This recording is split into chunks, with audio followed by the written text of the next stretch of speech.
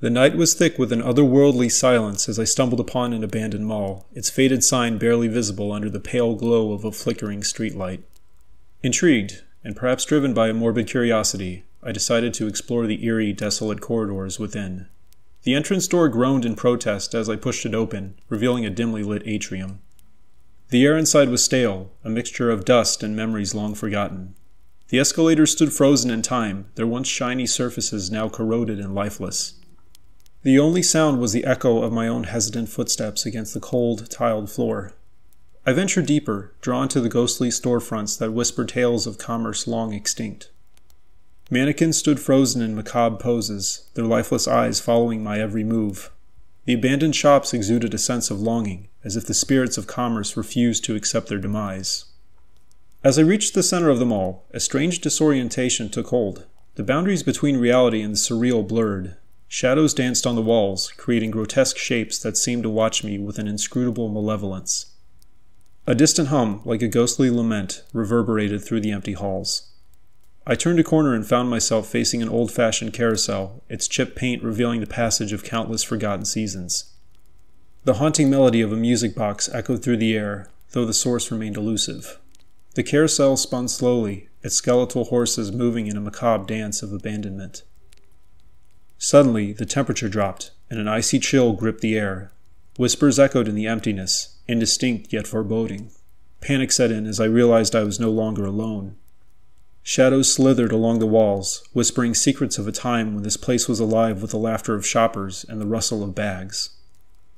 In the surreal liminality of that forsaken mall, I felt a presence watching me from the periphery. A figure materialized in the corner of my vision, a silhouette with hollow eyes that seemed to pierce through the fabric of my soul. My heart pounded as the phantom figure glided toward me, its movements soundless but deliberate. I fled, the spectral whispers growing louder, the shadows closing in. The exit door beckoned like a portal to salvation, and I burst into the night, gasping for breath. The abandoned mall loomed behind me, a relic of a bygone era that refused to be forgotten. To this day, I cannot shake the feeling that something lingers in these desolate halls, a malevolent force trapped in the liminal space between the living and the long departed. And as the night falls, I still hear the haunting melody of the carousel, a distant reminder of the phantoms that dwell within the forgotten corridors of that spectral mall. The night was oppressive, and a dense fog clung to the deserted train station like a shroud. I stood on the platform, the only living soul in a realm where time seemed frozen, the air heavy with the weight of the past. The flickering overhead lights cast long shadows that danced eerily across the empty tracks. As I ventured further into the desolation, the rhythmic creaking of the swinging station sign echoed through the silence. The waiting area was filled with cracked plastic chairs, remnants of a time when commuters bustled in and out, their chatter drowning out the haunting whispers that now lingered in the air. A distant train whistle cut through the stillness, a phantom sound from an era where locomotives roared to life. But the platform remained empty, devoid of life or movement. The windows of the abandoned ticket booth reflected the pale glow of the station lights, distorting the world outside into a surreal tapestry of shadows and mystery. I approached the edge of the platform and peered into the abyss of the tracks below. A chill ran down my spine as I imagined the ghostly echoes of a train's arrival, the disembodied footsteps of passengers long gone. The darkness between the tracks seemed to swallow the feeble glow of the phantom lights, concealing secrets untold. I turned my attention to the desolate tunnels that stretched into the distance, a labyrinth of forgotten passages where the echoes of footsteps past lingered like lost souls. The walls seemed to close in, adorned with graffiti that told stories of rebellion and decay. A cold gust of wind whispered through the tunnels, carrying with it the ghostly laughter of a bygone era. As I navigated the maze of abandoned platforms, a sense of disorientation set in. The boundaries between reality and the spectral blurred, and I found myself trapped in a maze of flickering lights and mysterious sounds. Shadows danced on the walls, assuming shapes that seemed to mock the living. A distant murmur reached my ears, a symphony of whispers that rose and fell like a sinister tide. I followed the ghostly sound, drawn deeper into the heart of the abandoned station. The air became thick with an unspoken malevolence, and the shadows coalesced into indistinct figures that seemed to move with a purpose. In the heart of the station, I stumbled upon an old clock frozen in time. Its hands pointed to a moment that had ceased to exist, a perpetual midnight that seemed to mock the passage of time. The whispers crescendoed, and the shadows converged into a spectral congregation that surrounded me with a suffocating presence. As the whispers reached a fevered pitch, the air became charged with an otherworldly energy. The shadows writhed, and I felt an unseen force envelop me. In that liminal space between the living and the forsaken, I realized I was not alone. The station had become a purgatory for the spirits of those who once traveled its rails. A distant wail echoed through the tunnels, the mournful cry of a phantom train that never arrived. Panic seized me, and I fled the haunted station, the whispers and shadows fading behind me. But even as I escaped into the night, the ghostly echoes of the abandoned train lingered, a testament to the restless spirits trapped in the liminality of that forsaken place. It was an ordinary Tuesday evening when my car sputtered to a stop on the desolate stretch of highway. The gas gauge had betrayed me, and I found myself stranded in the eerie quiet of an abandoned roadside rest area. The flickering, buzzing overhead lights cast an uneasy glow over the empty parking spaces. I stepped out of my car into the cool night air, the silence broken only by the distant hum of passing vehicles on the highway. The vending machines by the restroom stood silent and neglected, their neon lights dimmed and their once colorful buttons faded from years of neglect. I approached the empty picnic area, where rustling tables and benches were surrounded by an encroaching sea of weeds. The wind whispered through the desolation, carrying with it the forgotten echoes of family picnics and laughter that had long since faded away. As I wandered further into the rest area, the darkness seemed to envelop me. The solitary lampposts, their dull glow struggling against the encroaching night, cast long shadows that stretched across the cracked pavement. The air was heavy with the scent of damp grass and decay. I found a payphone near the edge of the rest area, a relic of a time when these stops were a lifeline for travelers in need. The phone dangled by its cord, the receiver cracked and stained with the passage of countless hands. I hesitated, contemplating whether to dial for assistance or continue my journey on foot. In the distance, the flicker of a dying neon sign caught my attention. The abandoned motel at the far end of the rest area loomed like a ghostly sentinel. Its windows were boarded up, and the once vibrant sign swung in the breeze, its letters faded and barely discernible. Curiosity compelled me to investigate further. I approached the motel, my footsteps echoing in the emptiness. The door swung open with a reluctant creak, revealing a lobby frozen in time.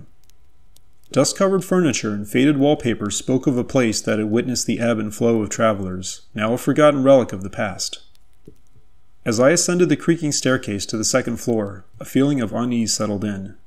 The narrow hallway was lined with doorways that seemed to lead to nowhere. The musty air clung to my skin as I passed room after room, each one locked and seemingly untouched for decades. In one of the rooms, I discovered a stack of yellowed postcards and a tattered guest book. The dates on the entries spoke of a time when this place thrived, a waypoint for weary travelers seeking respite on their journeys. But the entries dwindled, the last one dated years ago, marking the end of an era. As I left the motel and returned to my car, the highway still hummed with distant traffic. I couldn't shake the feeling that I had stumbled upon a liminal space, a forgotten rest area frozen in time. The mundane desolation held a quiet horror, a stark reminder of how quickly places could fall into decay, fading away like the memories of those who once passed through. The abandoned rest area, with its silent vending machines, decaying motel, and forgotten payphone, became a haunting reflection of the transient nature of life, a testament to the inevitability of places slipping into the shadows of neglect and obscurity. Late at night, I found myself driving down this old, worn-out road, surrounded by miles of nothing. The gas gauge on my car decided to hit empty, and I had no choice but to pull into this shady-looking gas station I'd never noticed before.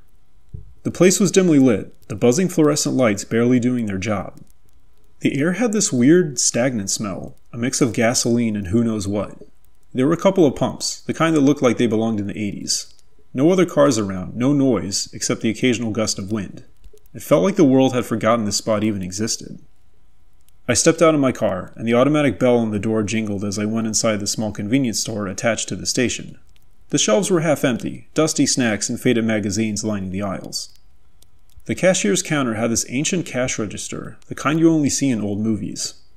The guy behind the counter looked as bored as the place felt. He gave me a nod but didn't say anything. I grabbed a pack of gum and a bottle of water, and made my way to the counter. The fluorescent lights flickered, casting a weird, intermittent glow over everything. I paid, mumbled a thanks, and headed back to my car. As I pumped gas, I noted the silence around me. No crickets, no distant traffic noise, just the low hum of the buzzing lights. I kept glancing around, feeling like I was being watched, but there was nobody there. Just me in this forgotten gas station, in the middle of nowhere. When the tank finally filled up, I hopped back in my car and got out of there. The dim lights on the gas station faded in the rearview mirror, but the memory stuck with me. That lonely place felt like a snapshot in time, frozen and untouched. It wasn't necessarily spooky or haunted seeming, but it sure was unsettling. A reminder that even in the everyday places we pass by, there are spots that time forgot. Places stuck in a kind of limbo between being remembered and being lost to the world. It was getting late, and I was on this road trip through the back roads, trying to shave off some time. The GPS led me to this old diner that looked like it had seen better days. The sign outside was half lit, and the paint was peeling off the walls. The whole place had this vibe, like it existed in a time that was long gone. I pushed the door open, and this bell hanging above it chimed weakly. The inside of the diner was quiet, too quiet. There were a couple of folks hunched over their coffee at the counter, their conversations hushed, like they were sharing secrets they didn't want anyone else to hear. The air was thick with the smell of grease and stale coffee, and the neon lights flickered above the booths, casting a weird glow on the faded checkered floor. A waitress, probably in her 60s, with a face that carried the weight of 1,000 stories, came over and handed me a laminated menu. She didn't say a word, but just pointed out a booth by the window. So I ordered a burger and sat there, looking at the empty street. There were no cars passing by, no pedestrians strolling on the sidewalk, just this eerie stillness that made me wonder if the world outside had forgotten this diner even existed. Luckily, the food came quick, almost too quick. The burger tasted alright, but there was something off about it. Maybe it was the silence, or maybe it was the dim lighting, but it felt like I was eating in a place that was stuck in time. The people at the counter talked in low murmurs, their faces expressionless, like they were stuck in some kind of trance. I finished my meal, left some bills on the table, and headed for the door. The bell chimed again, and I stepped out into the night. The street was still deserted, and the only sound was the distant hum of a flickering streetlight. As I drove away, I kept looking back at that diner disappearing in my rearview mirror. It wasn't haunted or creepy necessarily, but it had this weird energy, like it existed on the fringes of memory, if that makes sense. It honestly made me wonder how many places like that are scattered across the country, forgotten by time, waiting for someone to stumble upon them and feel the weight of their untold stories. Late at night, I found myself wandering through an old, rundown shopping mall. The place was on its last legs, and the flickering fluorescent lights overhead made it look even more depressing. Most of the stores were closed or boarded up, and the ones that were open had this air of desperation about them. At one point, I strolled past these dusty mannequins in the shop windows, their clothes outdated, and the whole place reeked of mold. There was this low hum of some malfunctioning AC unit, making the atmosphere feel even more stale. Honestly, it was like stepping into a relic from a time when malls were the place to be. As I kept walking, I noticed these faded signs pointing to places that probably didn't exist anymore. Arcades, bookstores, and a food court that had seen better days. The tile floor was cracked in places, and the echoes of my footsteps bounced off the empty storefronts. I tried to shake off this weird feeling that someone was watching me, but there was nobody around. It was just me and the lingering memories of this once thriving shopping spot. Of course, the escalators were stationary, frozen mid-ascent like some weird art installation. I took the stairs instead, half expecting them to give way under my weight. Up on the next floor, it got even emptier. I spotted a janitor pushing a mop bucket, but he didn't acknowledge me, he just kept his head down. The air smelled like cleaning chemicals, mixing with the mustiness of the place. I passed by a closed-down electronics store, the TV still in the display window showing static. In the middle of the mall, there was this dimly lit seating area. The plastic plants were all yellowed, and the benches looked like they hadn't been sat on in years. I took a seat, and that's when things got really weird. The ambient mall noise, the hum of the lights, the distant chatter, suddenly stopped. It was dead silent, and I felt this chill crawling up my spine. I got up and tried to shake it off, but the silence lingered. I made my way to the exit, passing by these darkened hallways that led to who knows where. The automatic doors creaked open, and I stepped out into the cool night. As I looked back at the fading mall, I couldn't help but feel like I'd walked through a graveyard of consumerism. It wasn't a haunted house or anything, but the emptiness and decay had a way of getting under your skin. The kind of place that reminded you that everything, even the bustling heart of commerce, could end up abandoned and forgotten. One time a few years ago, I decided to explore this abandoned airport, a place that used to bustle with people, but now it was just a ghost town. The automated doors screeched as I pushed through. The place smelled musty, like old carpet and stale air. The arrival and departure boards were frozen in time. The last flights listed were from who knows when. The baggage claim area was a sea of abandoned luggage carts, and the conveyor belts stood still, like they had forgotten what it was like to actually move. Walking down the endless corridors, I could hear the echoes of my own footsteps against the cold, tiled floor. The departure gates were closed, and the shops that once sold duty-free goods were now just dark, empty spaces with dusty windows. The boarding lounges were eerie. Rows of empty seats faced these giant windows that overlooked the tarmac. The planes parked there were covered in a layer of grime, like they hadn't moved in years. It felt like I had stepped into the aftermath of some kind of evacuation, a place abandoned in a hurry. The air was heavy with a kind of silence that made my ears ring. Every now and then, the wind would howl through the gaps in the terminal windows, creating this weird moaning sound. I half expected to see tumbleweeds rolling through the empty check-in counters. I ventured upstairs to the department level. The security gates were locked up tight, and the metal detectors were silent. The VIP lounges were no different, plush chairs covered in dust, and the fancy coffee machines had probably brewed their last cup ages ago. The control tower loomed overhead, a silent sentinel watching over the deserted runways. I climbed up the stairs, and from the top, I could see the entire airport spread out below me. It was like looking at a snapshot of a place that had once been alive, but had now faded into this strange, abandoned existence. As I left the airport, the automatic doors whined behind me, closing off the emptiness. It was just me, the echoes of my footsteps, and the distant hum of the wind.